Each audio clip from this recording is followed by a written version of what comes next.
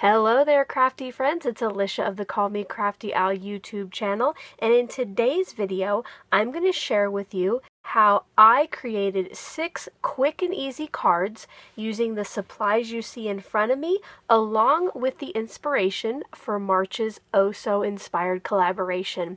I hope that you'll stick around and find out what I made, how I was inspired, and how I made it.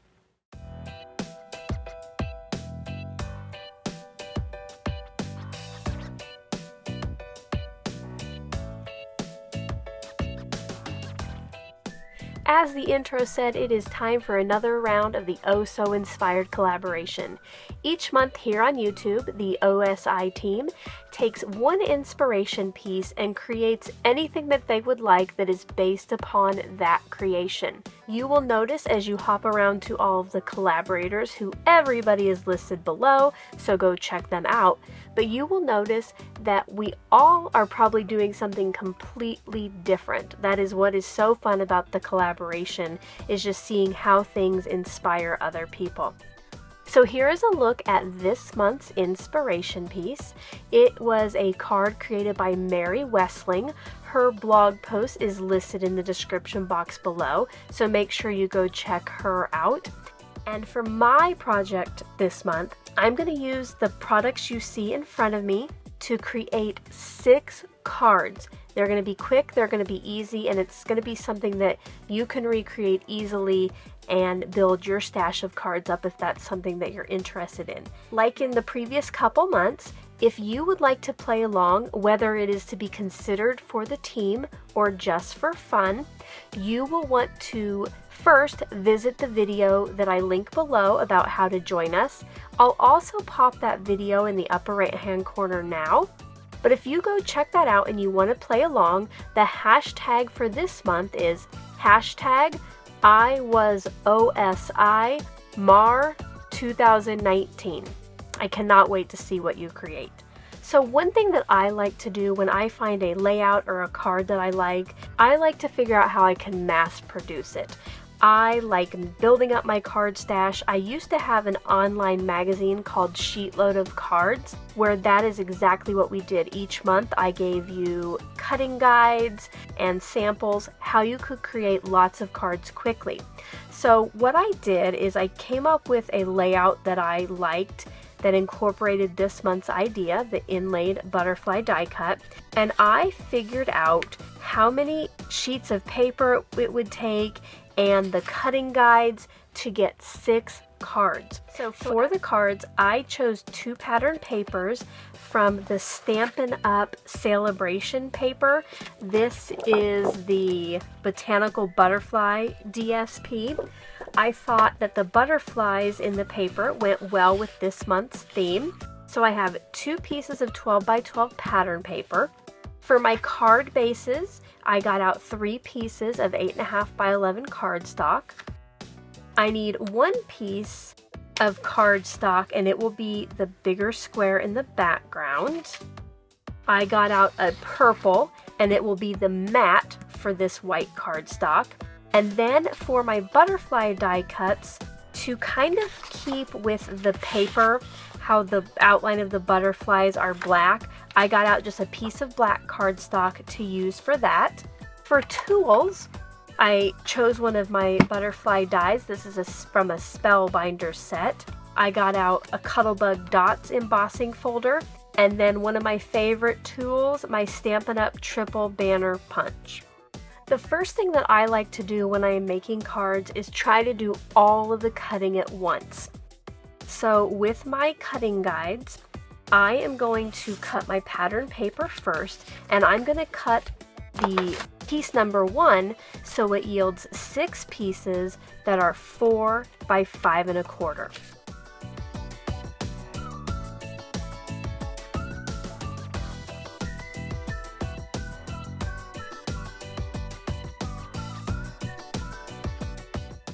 For the second piece of pattern paper, I'm going to be cutting it into 6 pieces that are 4 inches wide by 2 inches tall. And then before I place it on the card, I will put a fishtail in the end.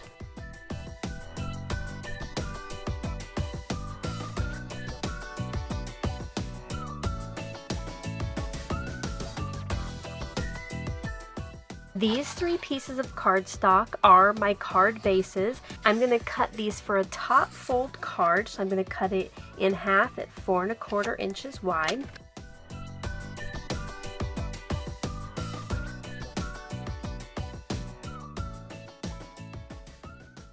For the white cardstock, I am going to be cutting this into 2 1/2 inch squares. So I will just cut until I get 6.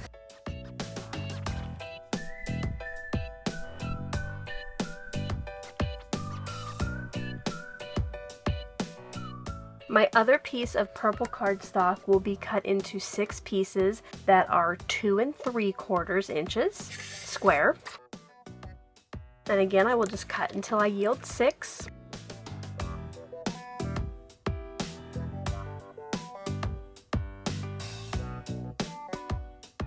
And finally, I'm going to cut my black cardstock down to more manageable pieces to run through my die cutter. So I'm just going to cut a couple strips that are 2 1/2 inches wide.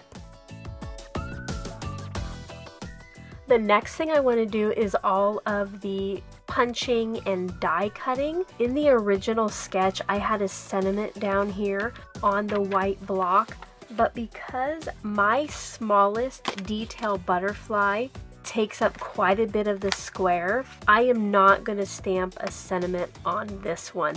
I may later add a little fishtail sentiment that's stamped on white cardstock, but for now I'm going to leave mine just sentiment free. The first thing I'm going to do is the punching of my fishtail pieces, and this Stampin' Up punch puts fishtail ends in 1 inch, 1 1/2 inch, and 2 inch strips.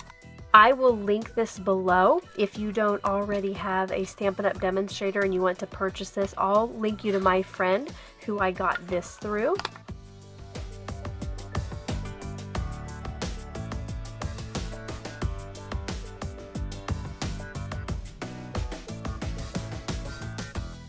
The next thing I'm going to do is die cut my butterfly from each of the white pieces of cardstock. I will be using my Cuttlebug to temporarily hold my butterfly in place for die cutting. I'm going to use this blue Scotch tape, and it is just slightly tacky, so it comes up real nicely once the die cutting is done. And now I will just die cut all 6 of my butterflies. It doesn't really matter if they're the same place on each of the white pieces because these cards are not going to go to the same person.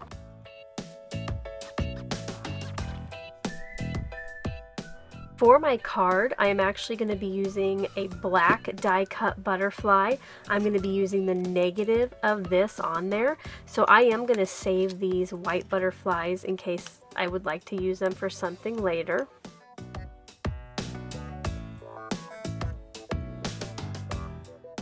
I will continue cutting these butterflies, and I'll see you in just a little bit. I have all 6 of my frames die cut. Now I'm going to cut 6 butterflies from the black cardstock. Now I will not need to use the removable tape to place the butterfly on here because placement doesn't matter.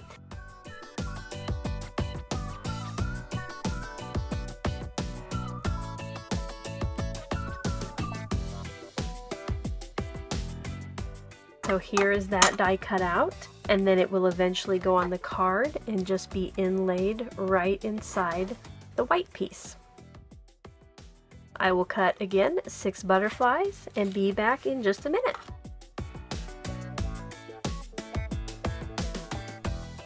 I have my 6 black butterflies die cut, and before I put my Cuttlebug away, I will be using the dots embossing folder on each of the white squares. And the reason I'm doing this is I think it adds a little bit more texture and dimension to the plain white square, especially since I'm not going to be adding a sentiment to it.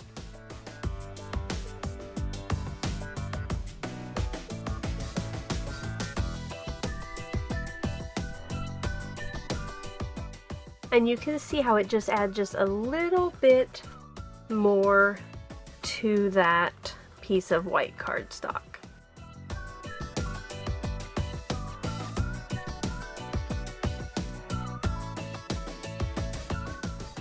The next step in my process is going to be getting the card bases ready. So I will be folding my card bases and then adhering the butterfly pattern paper just straight down to the front of each of these.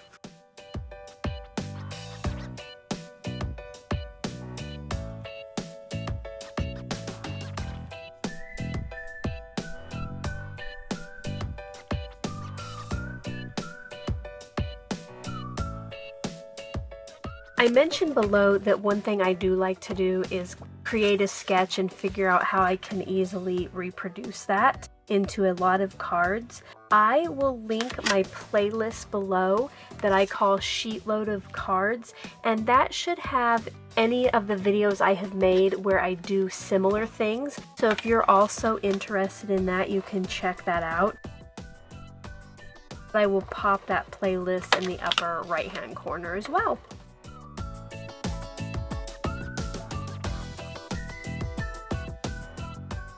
Now that I have all my card bases ready, I'm going to go ahead and start building my focal point or my embellished piece, and I will be layering the rest of these pieces together. I will be adhering the white piece right onto the purple cardstock, and then this piece, the fishtail, will just get adhered to the back of this. I will actually be putting the black butterfly on the very last thing. I will probably do that after I have these parts already onto my card. So I'm going to go ahead now and start building these.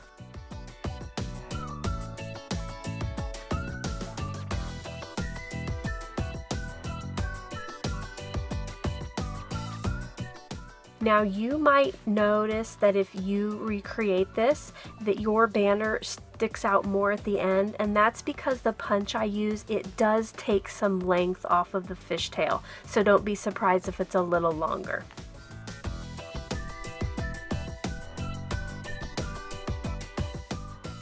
Now I will be using foam squares to place the fishtail tag onto the card front. I like the little lift that the foam will give it.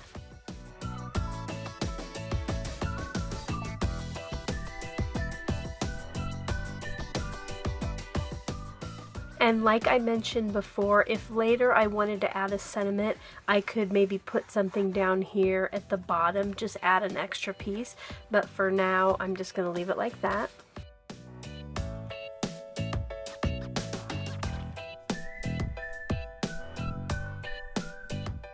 All of my focal points have been put on my card bases, so now it is time to go ahead and get my butterflies on there. To do this, I will be using glue lines, and they're made by Glue Dots. These are, I think they're 1 inch long, and they're just strips of glue. Because I don't need a full inch, I will be cutting each one in half. I'm only going to be adhering the body of the butterfly down to the card. That way I can kind of lift up the wings and give some more dimension.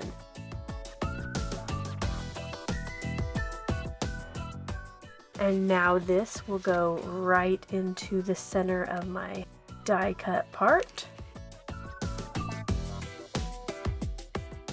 And now to finish the butterfly, I pulled out some light blue gems from my stash. There is some pastel blue here in some of the butterflies and the leaves, so I thought this would look nice in the center of the body. I'm going to cut off 3 from there. And there is one card completely finished.